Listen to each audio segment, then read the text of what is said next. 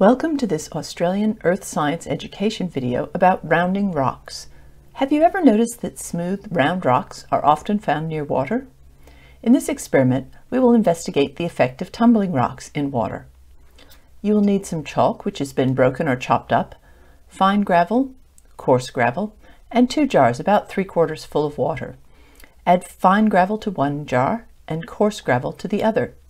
We use different colors of chalk for different types of gravel. Set aside a few pieces so you have samples of the unchanged chalk, then add the rest to the jars.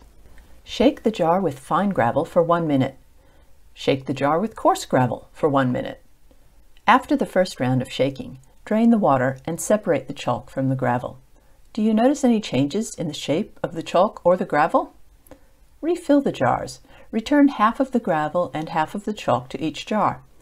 Shake each jar for another minute. After the second minute of shaking, once again separate the chalk from the gravel. You should now have 3 different stages of the chalk: the original, the 1 minute, and the 2 minute products.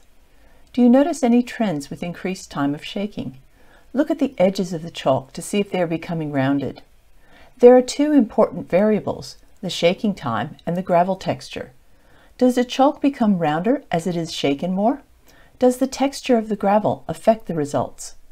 This experiment models the effect of rocks being washed down a river or tossed in the sea. Does it help you understand how angular rocks like these can be turned into smooth rocks like these? People use water and hard angular grains of silicon carbide to tumble rocks for decoration.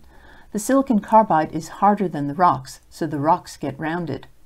Which is harder, the gravel or the chalk in our experiment? The softer substance gets rounded by shaking. We can see this in nature when we look at sandstone rocks. This sandstone has some larger pebbles in it. Are they angular or rounded? When we look at sandstone, it can be hard to tell if the grains are rounded or not.